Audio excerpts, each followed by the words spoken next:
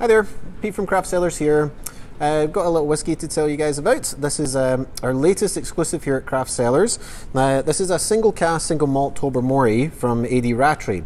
So this was done for us, and I was quite intrigued by this whiskey because it's not actually that easy to get your hands on Tobermory at times, particularly some of the more unusual expressions from them.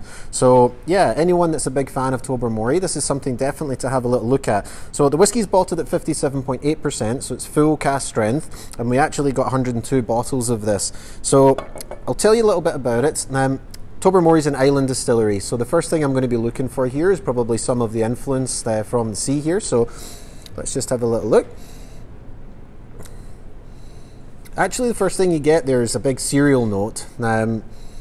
It's kind of sweet, definitely barley, but yeah, it's kind of more sweet leaning than I would expect. There's also something in the area of like stone fruit, like peach, kind of maybe apricot kind of area.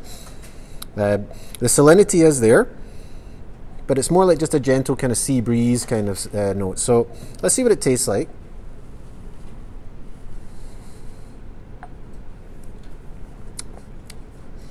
First of all, although it's quite a light whiskey, the oils cling quite a lot to the inside of the mouth.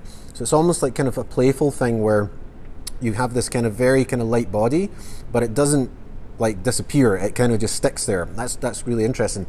The next thing that's very noticeable is the balance between those kind of sweeter flavors. So like I mentioned before, those kind of fruit characteristics.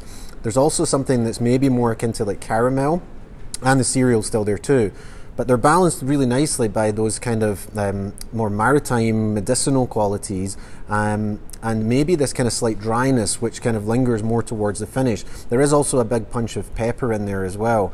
That's really tasty. I really like that. I'm very happy with that.